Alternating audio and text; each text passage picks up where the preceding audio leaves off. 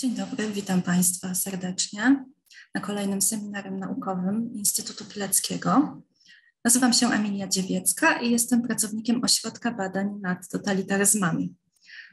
Gościmy dzisiaj pana doktora Jacoba Halvas Bjerre z Muzeum Narodowego Danii, który przedstawi temat ograniczenia akcji pomocowych Dania i Żydzi europejscy.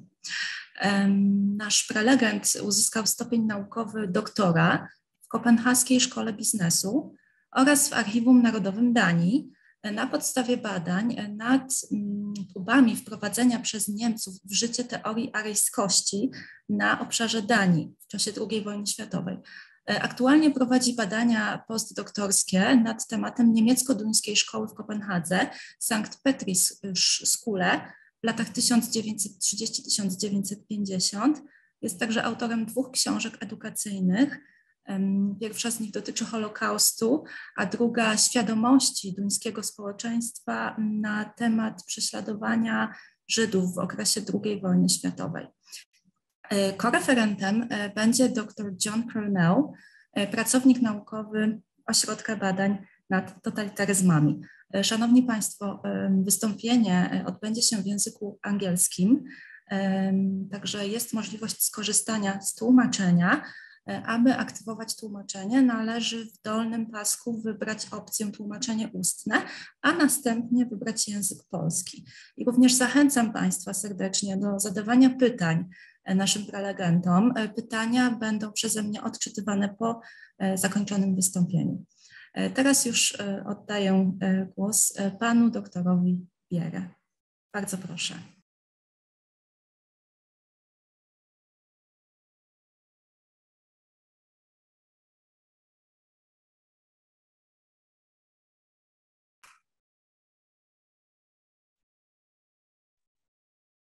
So thank you very much for the kind introduction. I hope everything works as it should and that you can see my screen.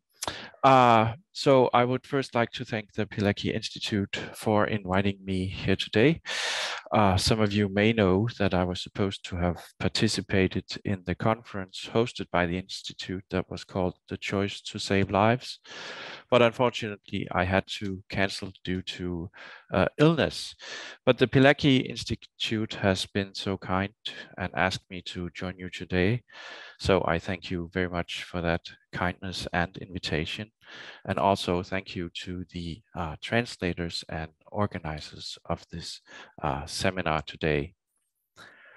The overall theme of my talk here today will mostly be on diplomats failing to rescue Jews, except if they were Danish citizens, and even then it appeared quite difficult. The main question I wish to answer is, what was it that restrained Denmark and its diplomats from taking action in this area? Why did Denmark not have Raoul Wallenberg like Sweden did? And throughout my presentation, I will probably be comparing Denmark a little bit to Sweden. And to answer this question, we must go through a 4-step background and analysis cycle. So if I can just change my slide here, here we go.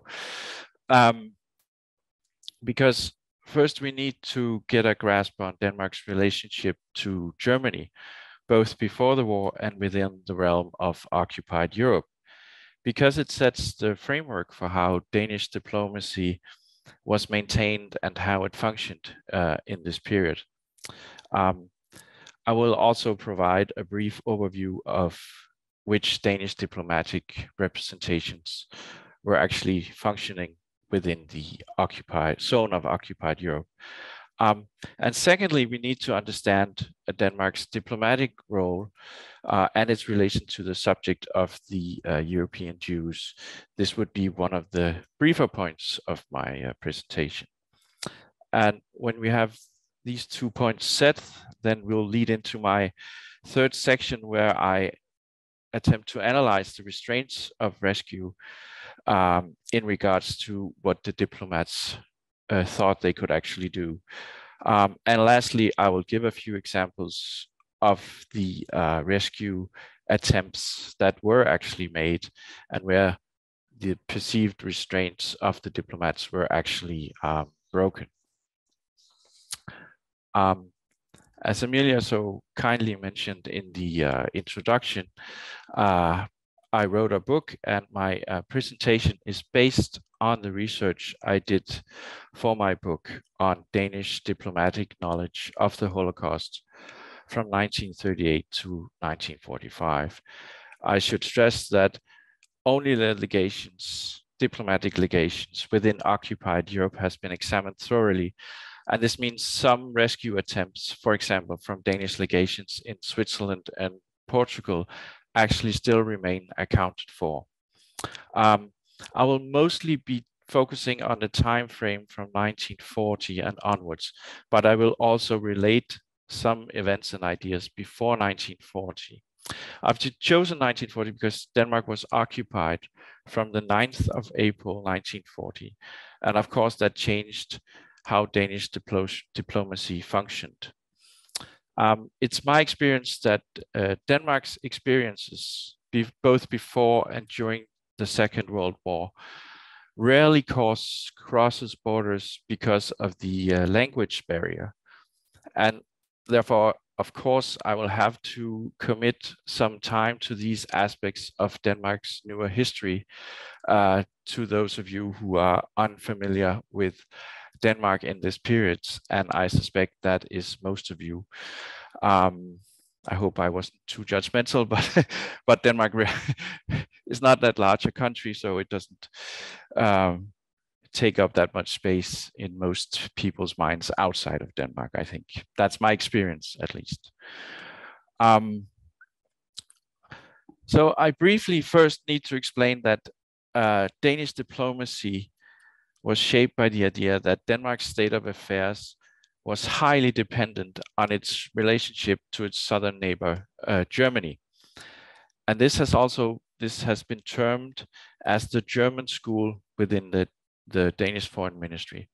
And this German school was shaped by Denmark's defeat in 1846, where Denmark lost about 1/3 of its area to Germany due to a war between the two countries.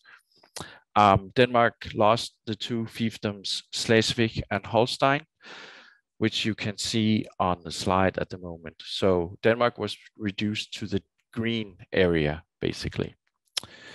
At the same time, this German school made sure that Denmark was very adamant not to enter into armed conflicts in Europe, where the major European states were participating.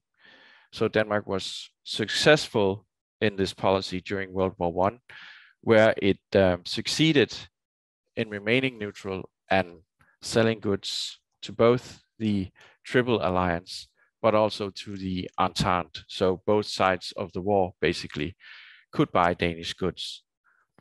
And prominent members and ministers of the Danish foreign ministry were guided by these experiences and ideas that actually go back to 1864.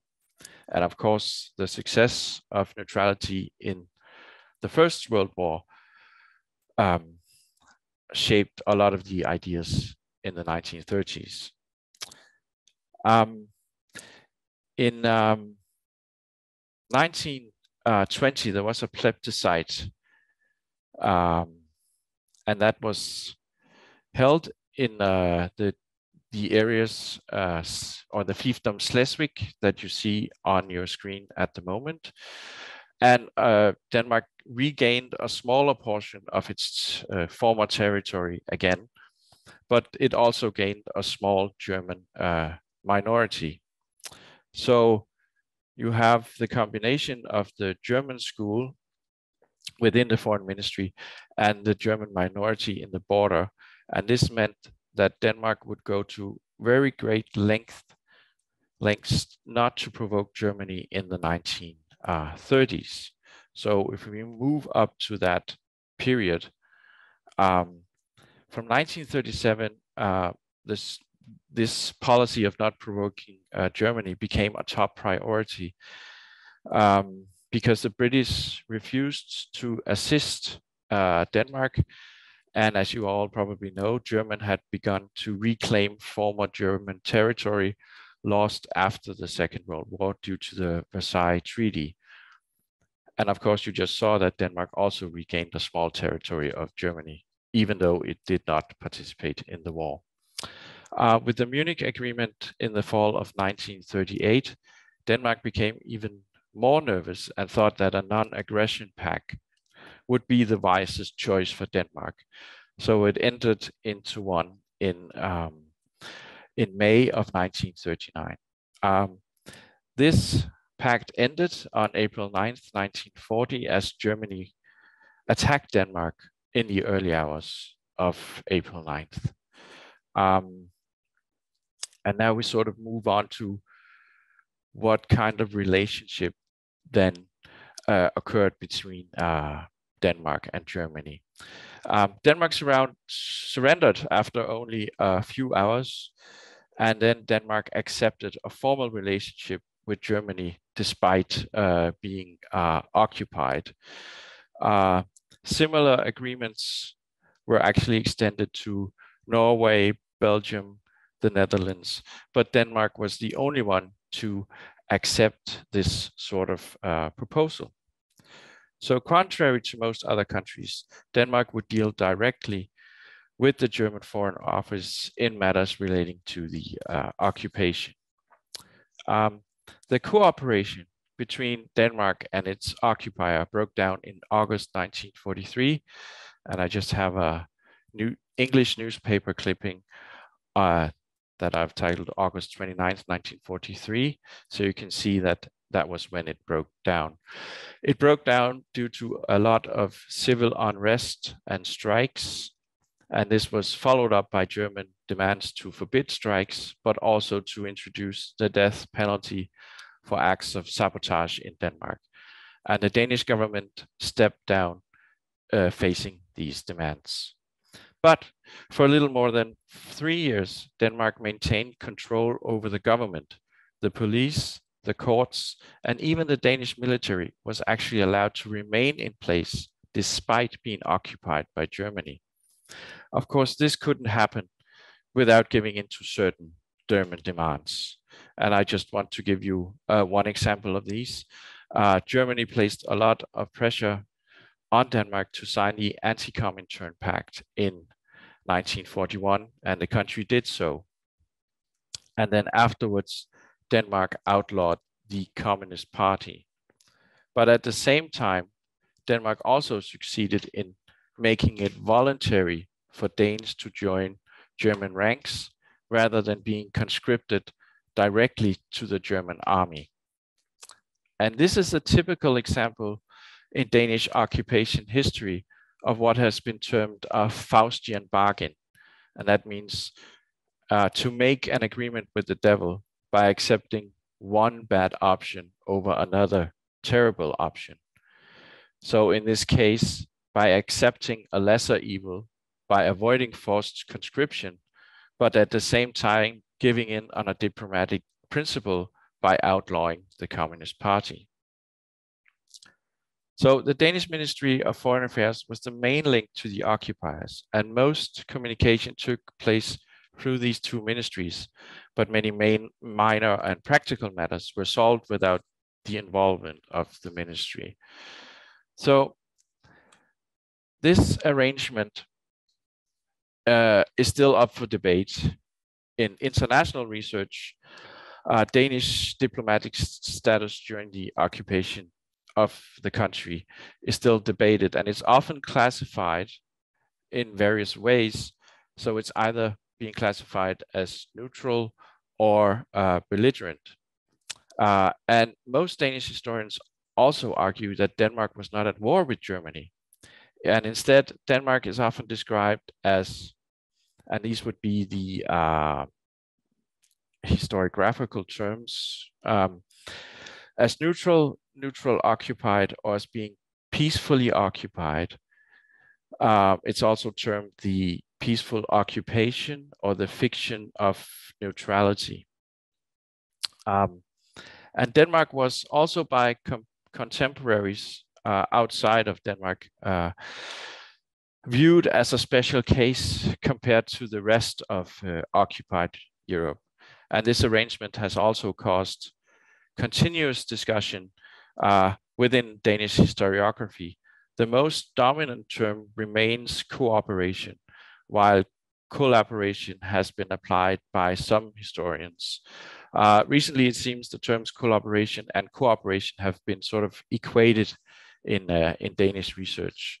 So even within Danish historiography, there's been some debate on how to evaluate and categorize this agreement between the two countries. And to further complicate things, it has recently been argued that the Danish political actors of the period presented Denmark's status in a diplomatically flexible manner. And these were neutral, non-belligerent, peacefully occupied, or belligerent.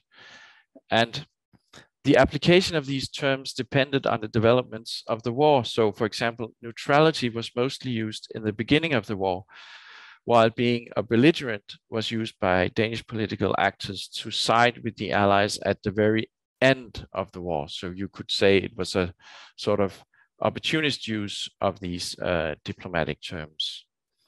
The Danish-German agreement does resemble other forms of relationships between Germany and other European countries during the Second World War. And several theoretical attempts have been made to define and categorize both occupied, collaborationist, neutral, or allied states in order to point to differences and similarities. But depending on the theory applied, Denmark changes category. And this just underscores that Denmark's relation to Germany during the occupation remains difficult to define in an accurate manner. And this holds true from both a diplomatic viewpoint as well as from theories attempting to define the roles of Europe's countries in relation to National Socialist Germany. So in order to contain these many differing viewpoints, I would argue that Denmark during the entire occupation period had traits that were similar to those found in both occupied, neutral, and belligerent countries. But depending on what time period you look at, Denmark would have one or two features that would be dominant. So I would argue you might want to view Denmark as a hybrid instead of being one or the other. I'll not go further into this discussion here, but just exemplify my argument. In 1940, Denmark appears much like neutral Sweden. In 1940, there was practically no resistance in Denmark. Companies were exporting to Germany, and they did so without fearing retaliatory measures. And you had a functioning Danish government in place. In 1944, Denmark appears much more like occupied Norway, for example. Denmark's government had stepped down, the bureaucracy still functioned, but factories and others producing for the German war effort would at this point fear resistance efforts to disrupt or destroy this sort of production. So you have two very different Denmarks depending on what time period you look at. So the cooperative agreement between Denmark and Germany is a complex and fluid construction, but it also allowed Denmark to maintain its diplomatic representations throughout the world. Here I focus on Europe. So in most German-occupied countries, which are the blue ones, you can see that Denmark maintained diplomatic representations. What at the time was called Gesandtschafts in German, what we would call embassies today, were turned into general consulates, but they maintained the same staff level and they almost contained or continued working as usual.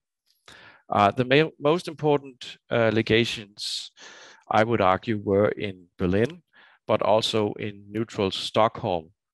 You can see the neutral countries are marked by orange on the map on the screen right now.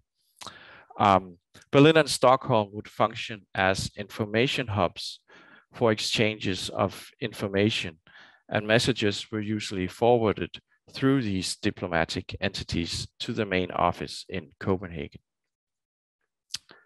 However, the Danish diplomatic service broke into two separate entities, as diplomats who were located in allied or neutral countries increasingly formed an independent unit. This happened first in North and South America, and most notably by the Danish diplomat Henrik Kaufmann, who was the Danish envoy to the United States. In April 1941, he signed over Greenland to American protection, and this split the diplomatic corps into two separate entities, those who remained loyal to the ministry in Copenhagen and those who did not. A characteristic of the diplomats who did break away from Copenhagen were that they were located in either allied or unoccupied countries. So they also had a very different position, so to speak, compared to the diplomats who were located in occupied Europe. So as mentioned earlier, in August 1943, the Danish government formally stepped down. The state administration remained in place, and this also included the staff of the Danish Foreign Ministry. But a number of legations severed their ties to Copenhagen. For example, the diplomats in Sweden and Switzerland would break off ties with Copenhagen at this point in August 1943. And this, I guess, was the larger part of my sort of lecture or introduction. So to cover the groundwork of Danish occupation history. So I now move on to the second point, which was Danish diplomatic role and its relation to the subject of the European Jews. Danish diplomacy and the European Jews in the pre-war and war period was different and the same actually at the same time, so to speak. Danish diplomats were in a position to follow the persecution of the Jews in the pre-war period, but assisting Jews was not very high on the agenda for these diplomats. Actually, it was quite the opposite. So the Danish attitude towards the hardships of the Jews of Europe, we can follow that through the Danish refugee policy from 1933 to 1940. It has been documented that the Danish refugee policy towards Jews was continuously tightened over the period of the 1930s. And when Denmark was occupied in 1940, only a little more than 1,500 Jewish refugees were located in Denmark. The Danish government feared the rise of a so-called Jewish question coming into existence in Denmark, and there was also high unemployment rates in Denmark. So these were the main factors,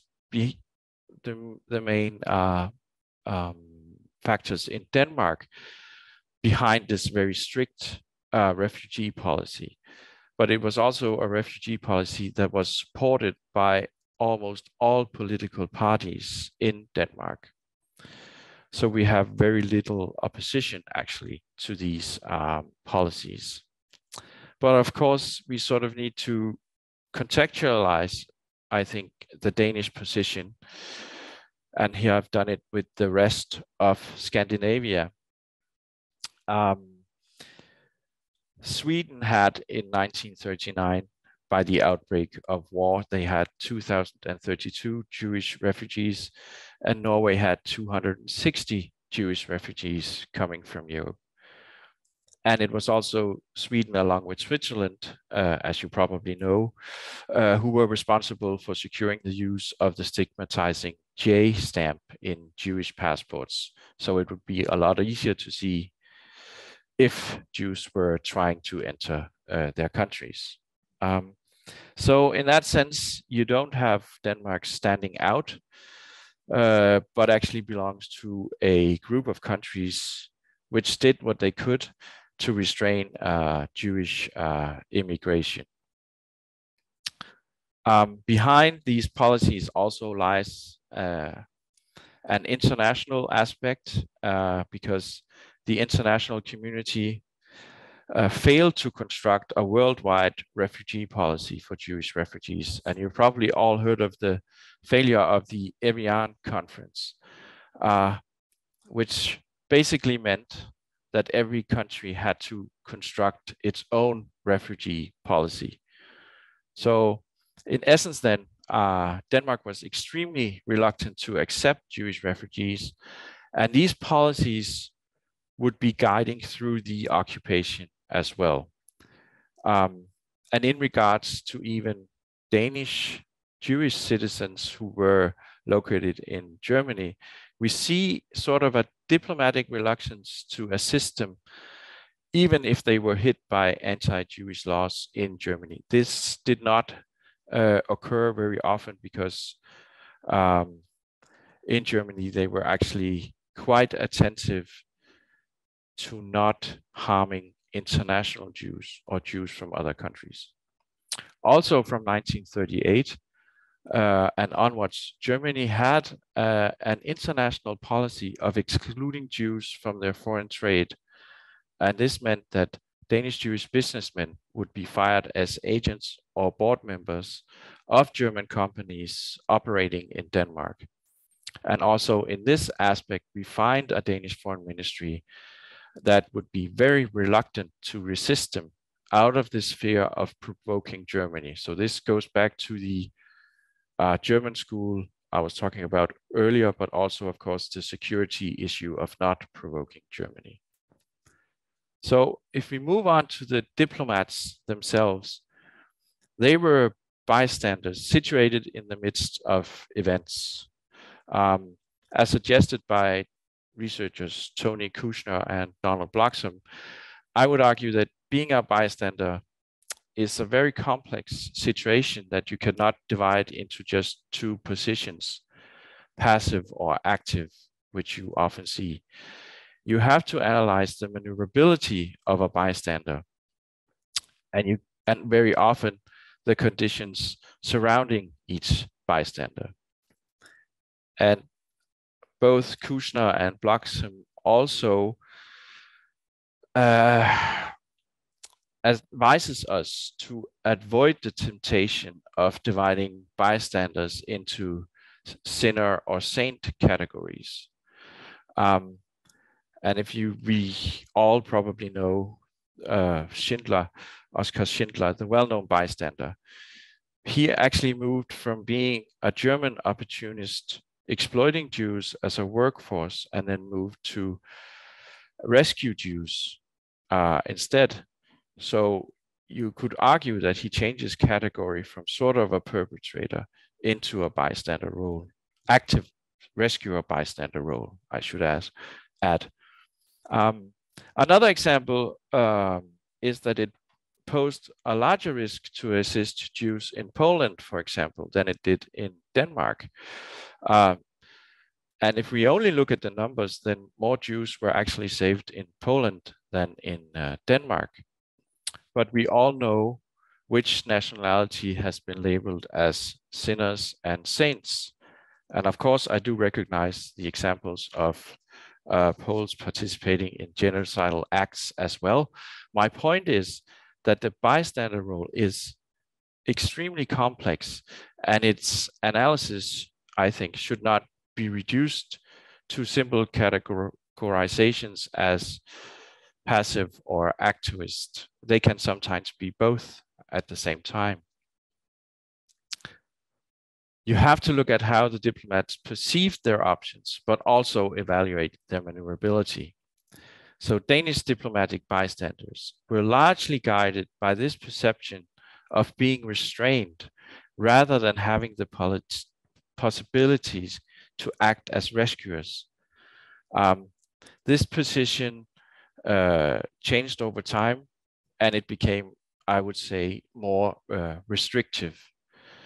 So if we look at the restraints of the time in the pre-war period, then you have the overarching restraint is the German school of Danish diplomacy.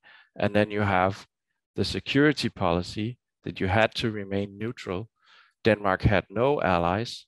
You had a Danish-German border issue because of the German minority within Denmark. And then you have the signature of the non-aggression pact. And then you also have the strict refugee policy and the trade exclusions. And these were, of course, guidelines for the diplomats. And in the war period, you have the German occupation as well. So the strict refugee policy of the 1930s spilled into this diplomatic arena, and an unknown number of especially German Jews would contact the Danish diplomats in Berlin. And the diplomats in Berlin did assist in very few cases. And that was with the ones they had some sort of relationship to. That could be a nanny that had worked for the diplomat, or it could be a former consul that had worked for Denmark but was Jewish. And in some cases, even family members of the diplomats.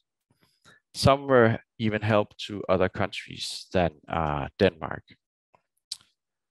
So what we see here then is a country and a diplomacy that is highly shaped by its relationship to Germany. So much so that even Danish Jews in some instances were not assisted. So if we move on to the war period itself, after being occupied, Danish diplomats would feel even more restrained. Danish diplomats were also restrained by the fact that there was a foreign power now occupying their country. And they were aware that they could not jeopardize this delicate balance of cooperation that existed between Denmark and Germany. In October 1941, Jews were prohibited from leaving the German area of influence. And this largely coincides with around the time that most researchers argue that the decision to murder all the Jews of Europe were taken. But this essentially would lock any Jewish person within occupied Europe from leaving the country they were residing in. So with this German law and the concerns of the Danish Foreign Ministry, that made it difficult, if not impossible, actually, to relocate Jews to Denmark, even Danish Jews. And the countries that might have assisted the Danish diplomats, like Sweden or Switzerland, were themselves extremely reluctant to receive Jews in the first 3.5 years of the Second World War. And previous research has shown us that also very few Jews were allowed into Sweden. From the period of January 1941 until June 1943, only 288 Jews from Europe were allowed into Sweden. And this is, of course, not counting the Jews that came from Norway, but from other parts of Europe. So in that sense, you have a Sweden and Denmark, again, that's very similar in its very restrictive policy towards letting Jews into their country. For Denmark, the main restriction was set by the Germans, because in 1942, the Danish legation in Berlin requested the passage to Denmark of a former German Jewish consul who had worked for Denmark. His name was Manfred Strauss. And the German rejection was quite clear. The Danes were scolded for even raising or making this kind of request on behalf of what they called a former German Jew who was no longer employed by Denmark. So there could be no doubt on how the German dictatorship perceived this issue of assisting German Jews. Danish diplomats and the foreign ministry in Denmark regarded this rejection as the proverbial line in the sand. A few months later, this request also reached the Danish anti-Semitic newspaper. I just have sort of an example on your screen right now.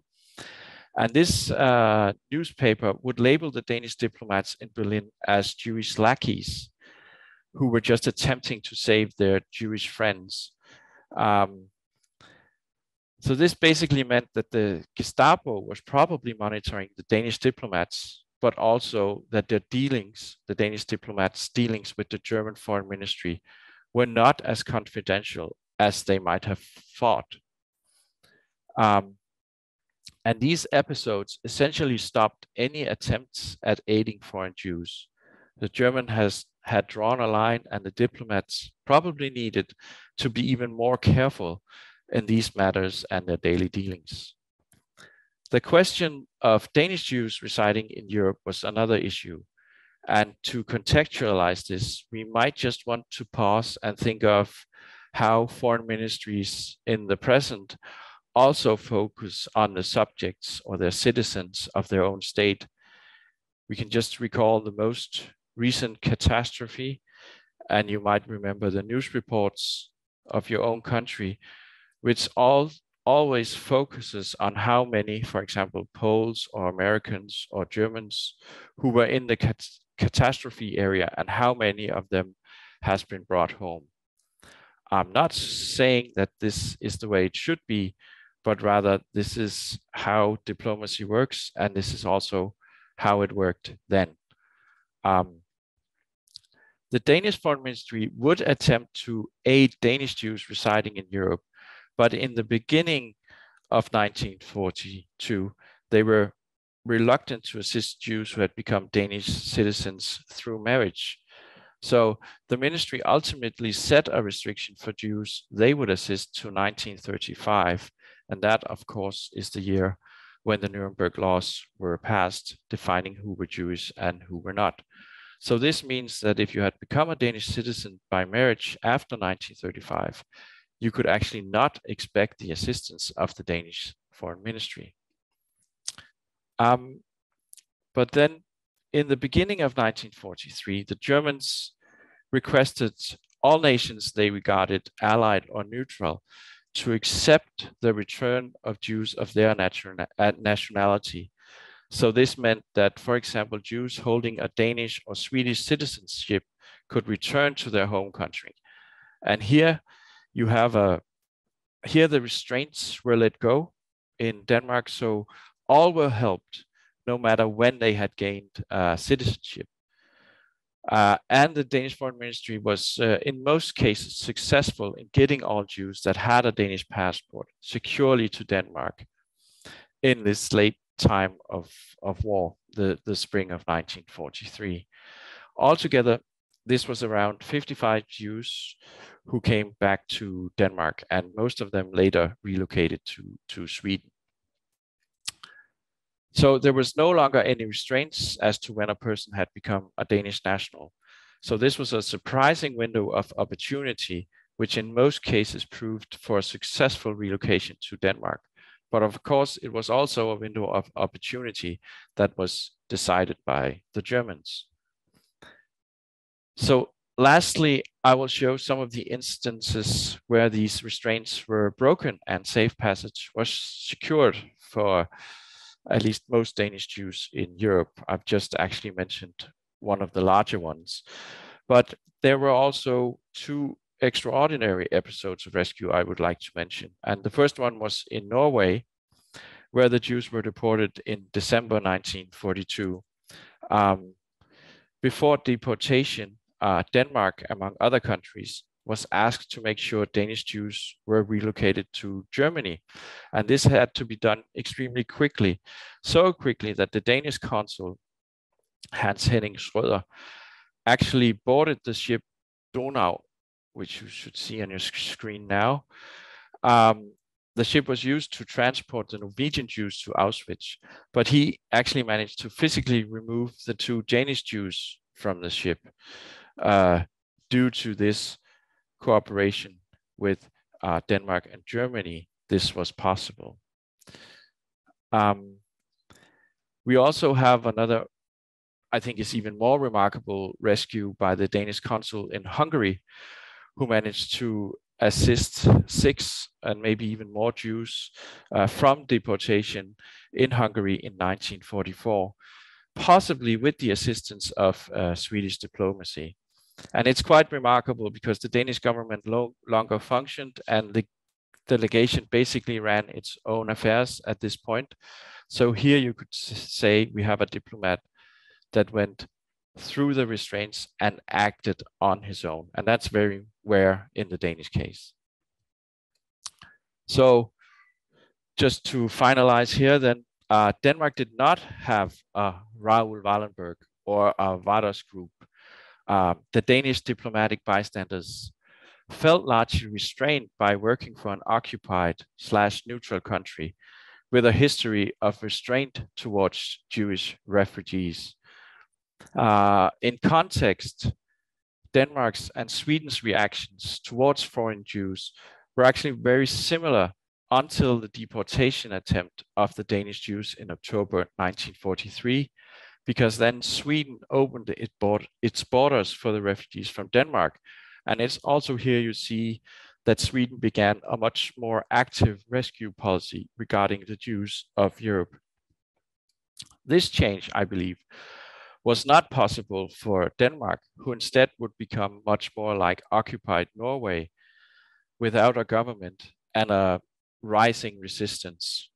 But one can only hope that future research, for example, into the actual passport lists at delegations in, for example, Switzerland, might prove me wrong.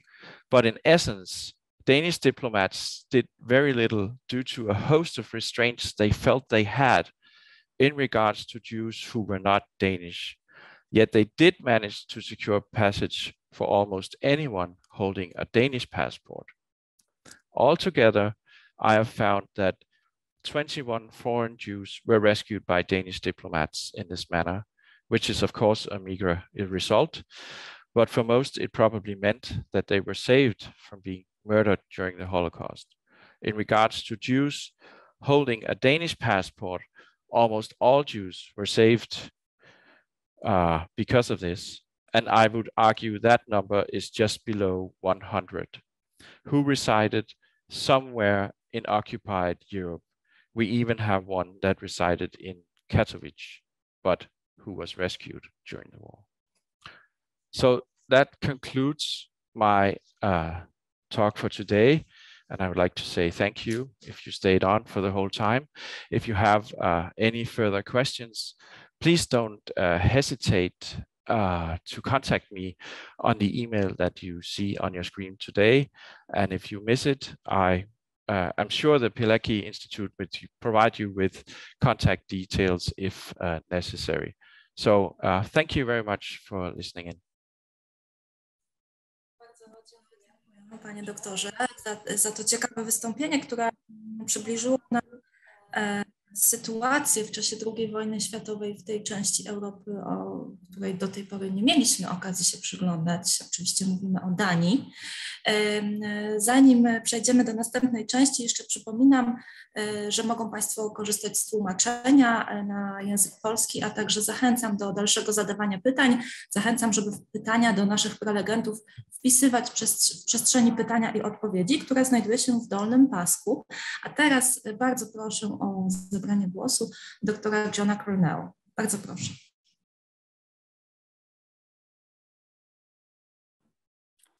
Thank you. Thank you, Emilia. And of course, I'd like to thank Dr. Bjerre for a very interesting, excellent presentation. Thank you. I think that we often look at the subject of rescues of Jews in occupied Europe from the vantage of rescuers' motivations. what led them to undertake what were often extremely dangerous actions.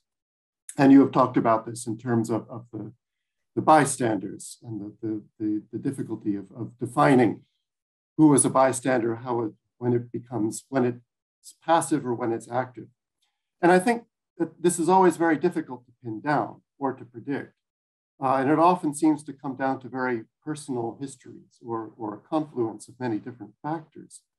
But another way of looking at it, as Dr. Bjerre has done here, is from the vantage of what constrains or stops people from acting upon humanitarian or altruistic motives that they might have. And I think this is a very valuable tact to take because it concerns larger structural conditions that are to some degree more predictable and perhaps even in some way controllable. So it's a very interesting approach to take. And I think the case of Denmark is, of course, particularly interesting in this because it reflects both a certain willingness to help and protect their Jewish population, which is almost unique, and that appears to have been quite widely shared. And at the same time, of course, very clear restraints, as you have described quite fully, presented by their difficult position with Nazi Germany and their cooperationist policies. Now, the history of Denmark's relations with Nazi Germany is certainly filled with controversy, at least within the Danish historiography itself, no less than with any other nation that is embroiled in the Second World War. And of course, this controversy has much to do with post-war politics, with the shaping of competing war narratives, and also, I think, with the universal coming to grips with the meaning of the Holocaust and with all of our shared failures in stopping or even mitigating it. But in all of this, I think the Danish case remains quite remarkable and unique for a number of reasons, which are worth underlining. One remarkable point, of course, is the stubborn refusal of the Danish government to implement the anti-Jewish policies or regulations against their own Jewish population during the period of cooperation, despite what one must assume was a great deal of pressure from Nazi Germany. And just a comparison, in speaking of the Polish exile government in London, the historian David Engel used the term universe of obligation. He was arguing that the Polish government, for the Polish government, its own Jewish citizens were excluded from this universe of obligation. I would, of course, argue with him on that. But in the Danish case, one could say that clearly Danish Jews fell firmly within the government's and the people's universe of obligation, which is, as I say, in a way unique and extraordinary. Another remarkable point is, of course, the widespread participation and cooperation of the Danish population, both in respecting the rights that were upheld by the government during the cooperation period, and particularly in carrying out the rescue operation in October of 1943. Again, this is not without some controversy. Denmark was, of course, not without its own share of anti-Semitism, and you have talked about the anti-immigrationist policies and the refusal to help refugees. But the remarkable fact remains that some 98% of Denmark's Jewish population was rescued in this and in the other operations, and with the cooperation of a broad spectrum of the Danish citizenry. But I think the very success of the Danish rescue operation raises some very interesting issues concerning the difficulties and the failures in rescuing the European Jewish population from the Holocaust from a broader perspective. Issues which I think Dr. Bjerre has discussed very importantly in his presentation in terms of restraints placed on Danish diplomats in undertaking the broader rescue actions. And certainly one of the many factors that made the Danish rescue operation successful, one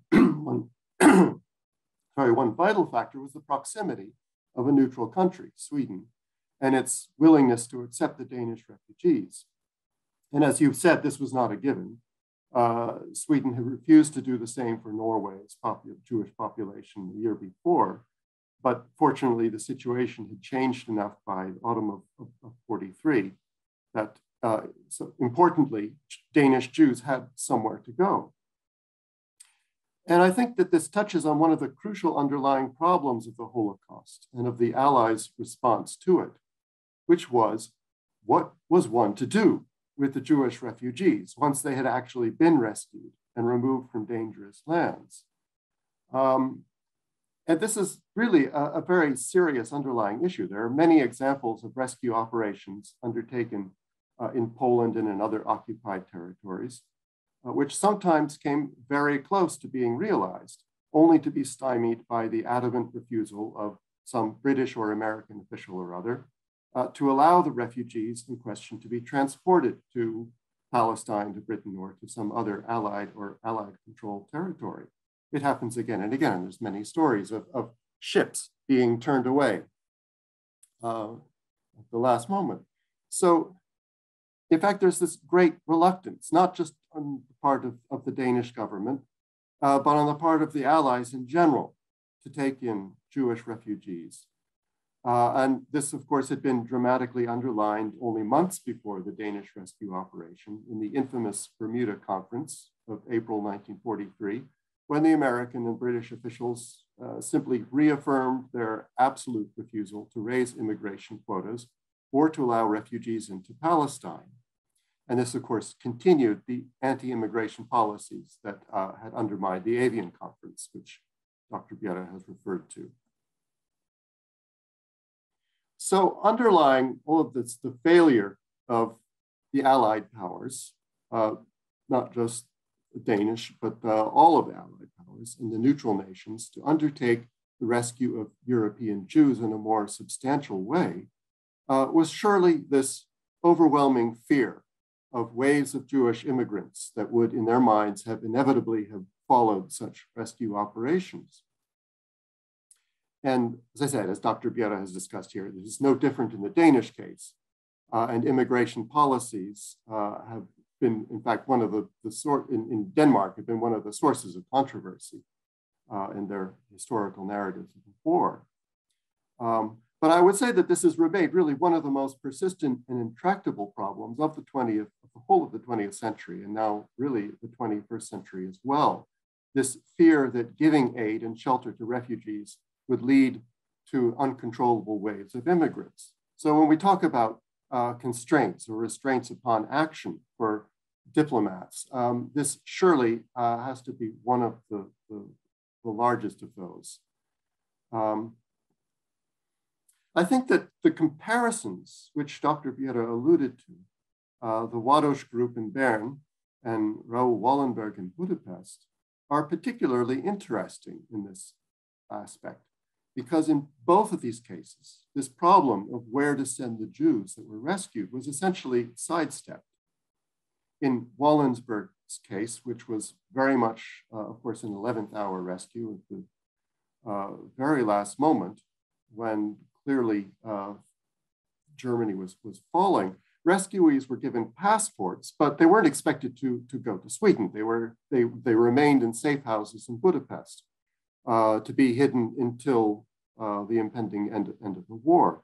In the case of the Waddos group, while at first it might have been expected that the South American passports would get recipients out of Axis or occupied territories, in the end, it was really simply the fact of holding a South American passport, or even just the copy of one, that was enough to change the Jewish holder's status and to enable them to avoid being sent to a death camp. They, for the most part, or in many cases, remained interned in camps, but they had a different, safer status. So neither of the operations really depended upon Allied or neutral nations agreeing to receive Jewish refugees. So I think my first question might therefore be that if we are to consider that it was simply not possible for diplomats, Danish or otherwise, to provide stateless Jewish refugees with pathways to safe havens, because of this almost universal anti-immigration policy, and because of their cooperation with Germany as well, what other ways would there have been for them to conduct some sort of rescue missions? What options did they have? And one area I'd be interested in knowing more about in this is the possible role of Danish diplomats in simply passing along information to the Allies, whether information about the situation of Jews or simply wartime intelligence more generally. And how involved were they in this? Another interesting point of comparison with Wadösch and Wallenberg is that in both those cases, of course, their respective governments did not have their hands tied by forced cooperation with Nazi Germany in the same way, of course, that the Danish government did. Although to some extent they were constrained by the need to maintain neutrality, even for Wadösch, who had to operate in neutral Switzerland. So I would wonder then, in the Danish case, how attitudes towards rescuing non-national Jews might have changed in cases where Danish diplomats were more removed from the control of Copenhagen. You've talked about this a little bit, and more removed from the cooperationist government. And of course, and you talked about the Danish legation in Washington. And of course, there's not much they could have done directly in terms of rescuing Jews. But were they involved in any way in discussing or demanding rescue actions?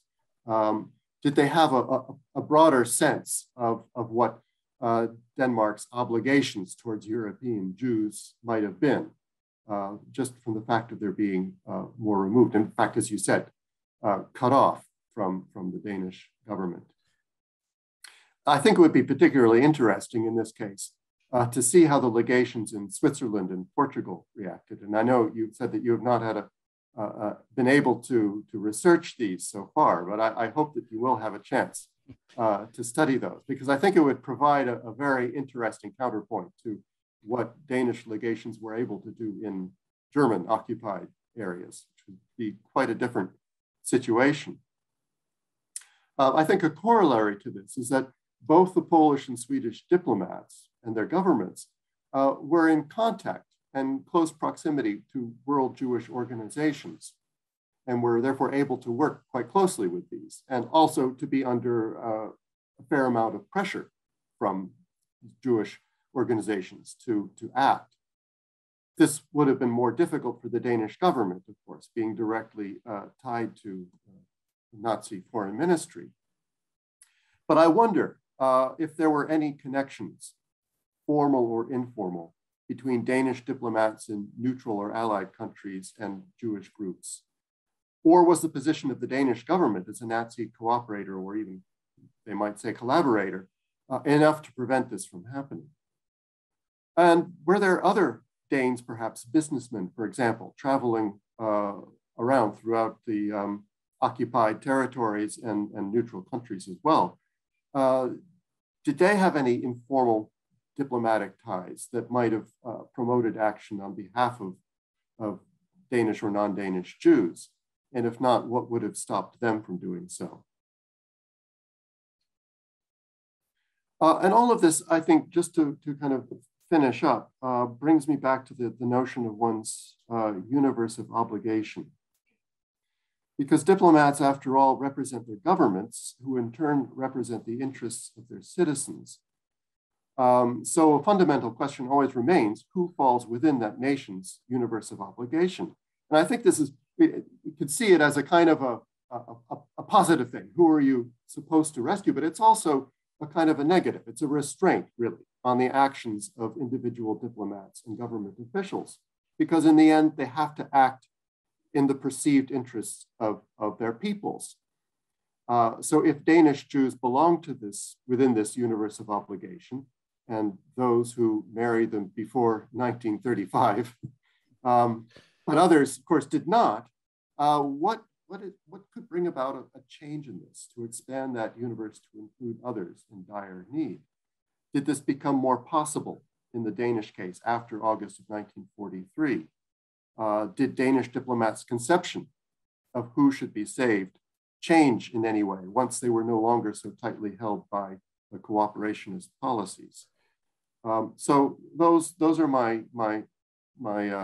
questions and my reactions. I hope that is of some help.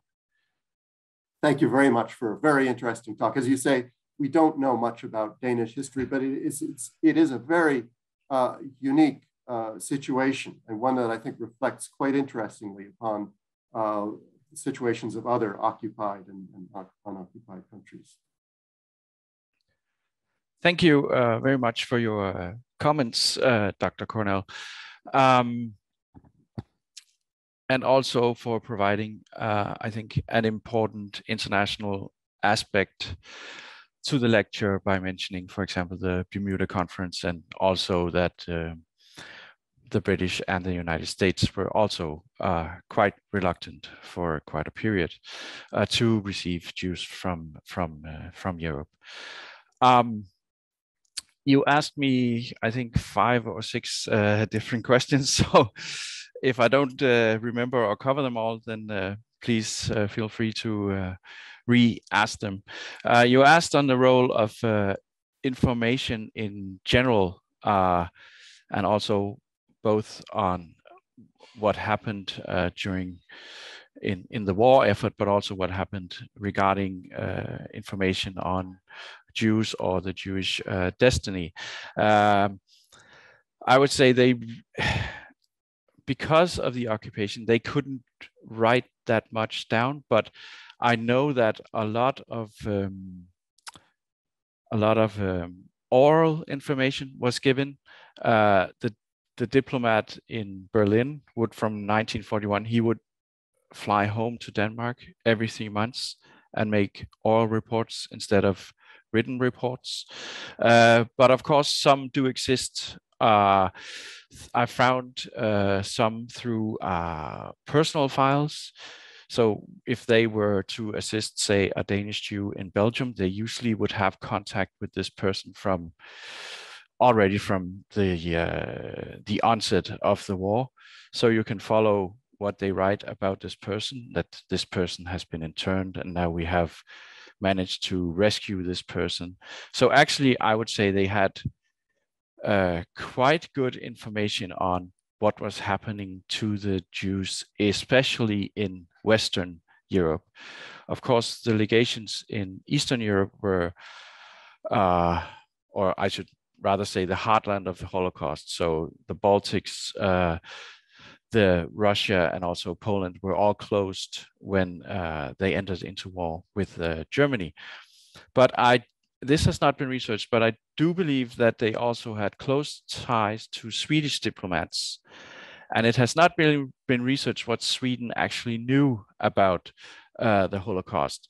So, but if they knew, and they probably knew a lot more because they had a more open diplomacy, they also had diplomats in Moscow, of course, who would have had access to the reports released by the Soviet Union on for example, the Babi Yar massacre and so forth. I think the Swedes knew that, and I think what the Swedes knew, the Danes knew, because the Danish legation in Stockholm would probably gain that sort of information, and then they could travel to Copenhagen and relay, pass on that information. So I think they knew more than I have actually found out. But I think they were quite well informed. But at the same time, you have this question of what does it mean to have the purpose of murdering all the Jews of Europe. What does that actually mean? So I think, and that has also been showed in research, that it was only after the war that people really realized how horrible this actually was, how Auschwitz really functioned and all the other extermination camps. I think that perception was only fully understood afterwards, after the war. In regards to wartime information, I think they had a fair amount of access to that sort of information as well. And I think that, again, would have been through Sweden, actually. And then you also have a rising resistance in Denmark that would also gain information through other channels, of course, through the Allied channels. I hope that covers the information part of your question. And then you had a question about the diplomats who were sort of removed from Copenhagen and who were in unoccupied or allied countries. And I think in the beginning they felt very close to Copenhagen and then over time departed. And if Kaufmann, who signed over Greenland to America in 1941, was actually fired by the Danish Foreign Ministry, but the American government would not accept this resignation. So Kaufmann would actually live on the grace of Washington, accepting him. So I think he couldn't really do that much, actually, other than basically be a bystander to what was happening in the States. He didn't have much weight, especially in the beginning of the war. I think he gained more through time, of course. And then you also asked about Switzerland and Portugal, and I haven't researched those countries, so I can't really say that much about what they did. But I think one keynote is that the Danish envoy in Switzerland did not break ties with Copenhagen until August 1943, which is actually quite late, I think. So he remained loyal to Copenhagen, and I would probably argue that he felt the same restraints as the other diplomats. But of course, I don't know for sure. And then you had the question if they were in contact with the Jewish organizations. I found traces of that in the Danish National Archives about the diplomat who was in Great Britain, in London. He actually had access to information from the Jewish organizations, but he severed ties with Copenhagen by the signing of the Anti-Comintern Pact, which would be in November 1941. But he would gain knowledge from these organizations and actually be invited to sort of evenings at these organizations. They had evenings where they would hold talks, etc. But I couldn't find out if he actually participated or not. So that's quite important, I think. But he would have access to some of that information. Whether that reached Copenhagen, I actually don't know. But and then you had the question about no, that was about the connection. Then you had the businessmen, if they would enter into informal actions. I only know of very few businessmen who did actually go into these informal actions, but we do have some examples. There's the pre-war, if you had say a higher ranking Jewish person working in your factory in Germany, then there's one example of relocating this person to the Netherlands, actually, and in that way securing him and then sort of sidestepping the anti-Jewish laws in Germany. And you also have a few examples. I think it's from an entrepreneurial company who in 1941 actually assists former Jewish employees, and then they come to Sweden. But it has not been thoroughly researched in a more systematic manner. This is just people who have bumped into it researching a separate company, actually. So, but it did happen, at least. And then you had the obligation to help, and could it become more possible to help? I would argue that the diplomats in occupied Europe felt very restrained by their ties to the Danish government. Whether they acted in a very different manner afterwards. I'm actually unsure, because how could you issue a new Danish passport to someone if you were not, now you were sort of maybe you were considered a belligerent country to Germany. So would Germany even accept these passports as valid documents? And I think maybe the Hungarian case sort of underscores this, as he relied on the people he helped would be assisted by actually gaining Swedish passports.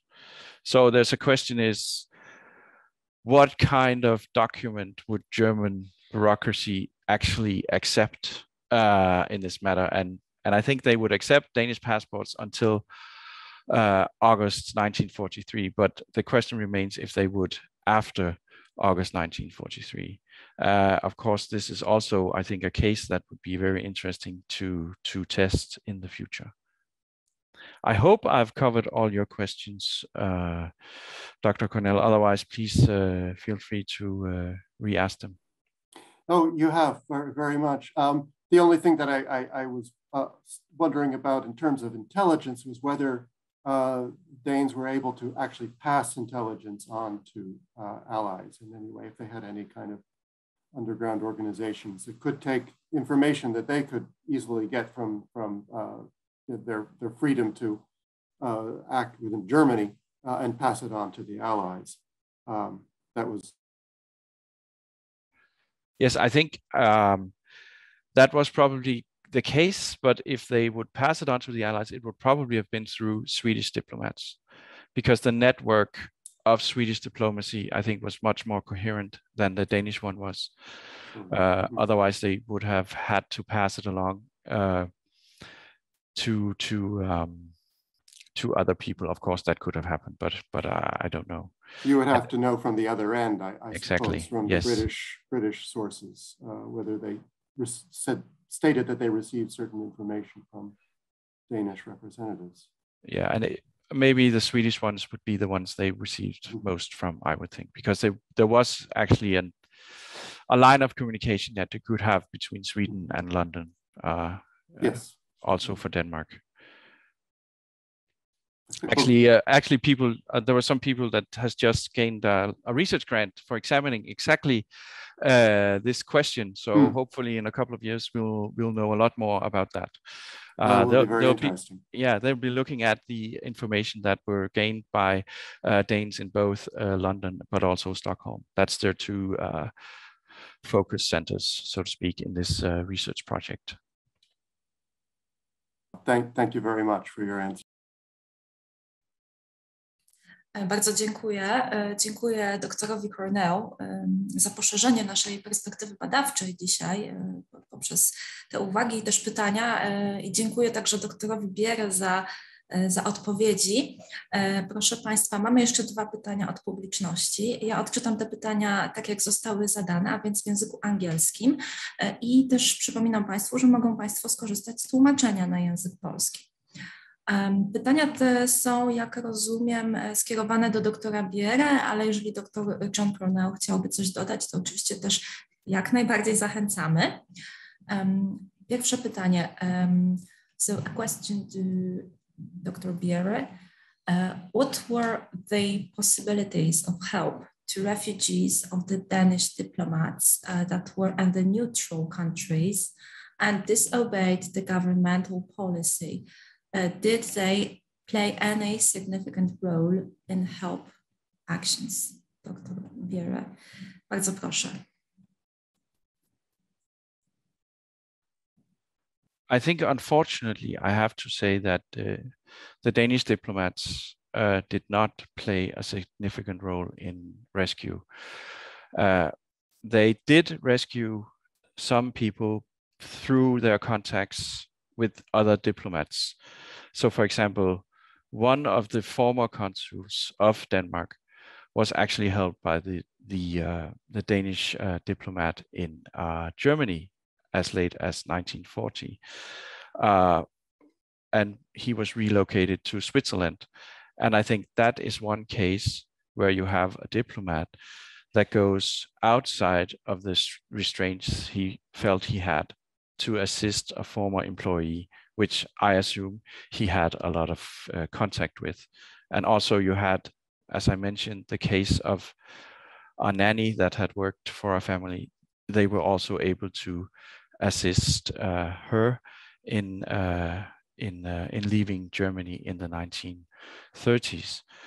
But I don't see a mass assistance on the Danish diplomats in Germany, which I believe only would have been possible before the occupation of Denmark, and that is due to this extremely strict refugee policy that Denmark had. Some of the diplomats would actually appeal to the Danish Foreign Ministry to let this person into Denmark, but I would say in 99% of the cases, the Danish Foreign Ministry and the Danish Justice Ministry would reject this request, even though it came from Danish diplomats from or working in Germany. Dziękuję bardzo. Może dr Cornell chciałby jeszcze coś dodać w kontekście tego pytania albo jakoś się odnieść? Jeżeli nie, to przejdę do następnego pytania. Yeah, I would just say that in terms of Danish diplomats in the neutral countries, I would guess that they were in a more difficult position in a way than even Polish diplomats or others, because on the one hand, it would seem like they would have more that they could do because they were representing a government that was cooperating with the Germans. But on the other hand, they, as Dr. Bjerre said, they were so constrained by this overriding concern not to aggravate the Germans. That really, their hands were tied. They would have had to break ties with Copenhagen in order to really carry out any rescue operations, I would guess.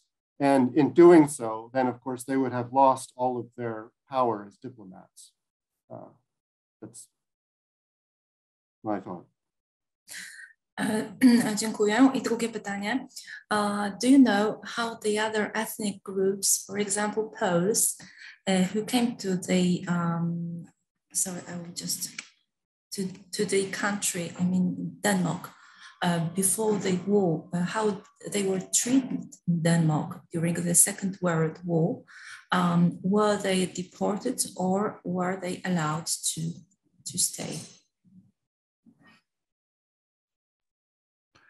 Thank you for that question. I think, as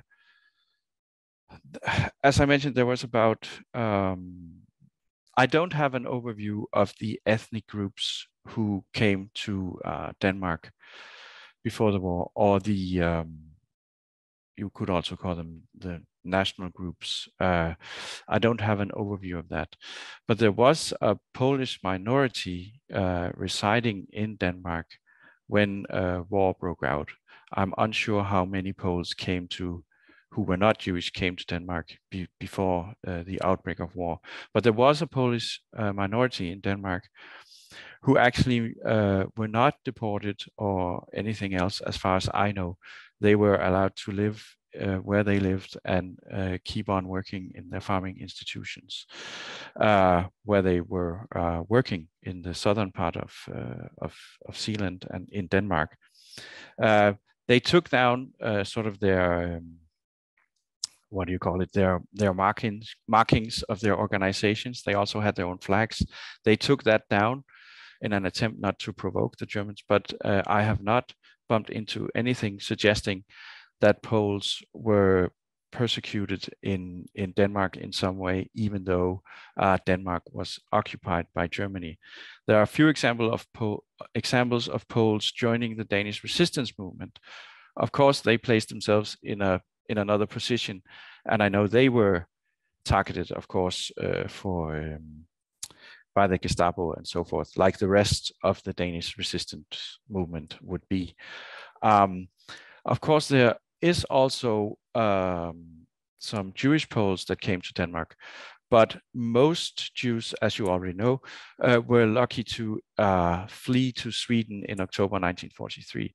And that was also the case with the foreign Jews. There is no discrepancy between Danish and foreign Jews in this period, which I find actually quite remarkable. So most of the foreign Jews who resided in Denmark would actually manage to be included in this flight to Sweden. I hope that answers your question. Dziękuję bardzo. Może dr Cornell chciałby też jeszcze coś dodać?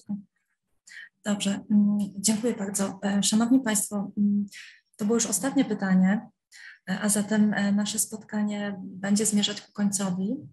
Jeszcze raz serdecznie dziękuję doktorowi Bjerre za ten jakże interesujący wykład, który rzuca światło, tak jak wspomniałam, na tą część Europy, o której do tej pory nie mieliśmy zbyt często okazji mówić. Także dziękuję bardzo doktorowi Cornell za te wszystkie cenne pytania. Ja chciałam też Państwa serdecznie zaprosić na kolejne nasze spotkanie, które odbędzie się za tydzień, to znaczy 18 maja. Jako główny referent wystąpi Anna Ciałowicz z Instytutu Pileckiego, która przedstawi temat stosunek Żydów do Polaków na podstawie ksiąg pamięci. A koreferentem będzie profesor Monika Adamczyk-Garbowska z Uniwersytetu Marii Curie-Skłodowskiej w Lublinie. Spotkanie poprowadzi dr Agnieszka Konik z Instytutu Pileckiego. Szanowni Państwo, serdecznie zachęcam do udziału w tym spotkaniu, które odbędzie się za tydzień. Pozdrawiam Państwa serdecznie, życzę wszystkiego dobrego i do widzenia.